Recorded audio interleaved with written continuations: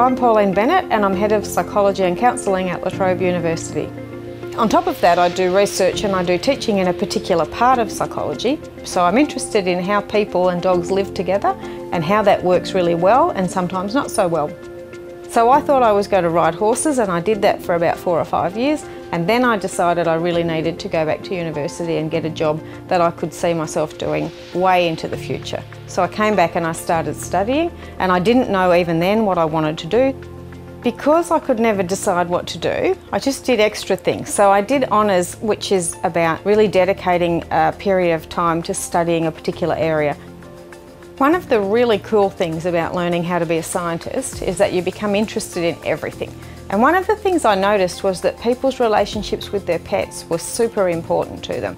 I had students who wanted to do research in that area, and I wanted to find out more about it. So I was really lucky at La Trobe because people here spent money to develop a dog lab for me and refurbish this beautiful space where I could bring dogs in from the community and we could do really nice experiments with them.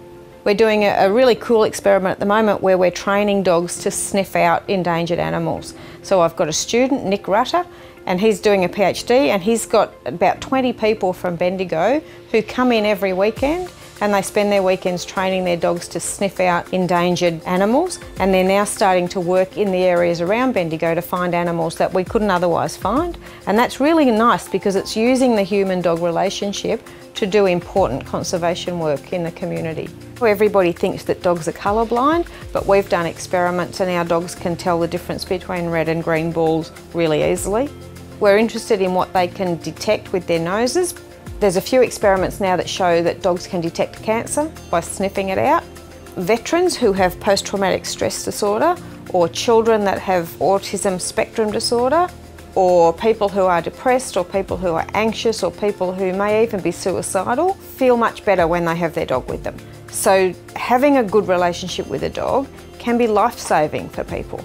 And that means that we need to understand the dog and the human and how that relationship works. You have to be passionate about what you want to do. Find what it is, and you might not know what it is, so do something until you find it out, because it's not like you get out of bed in the morning and think, hey, I want to do this with my career, or I want to have this job. You grab opportunities when they come along and you see where they take you.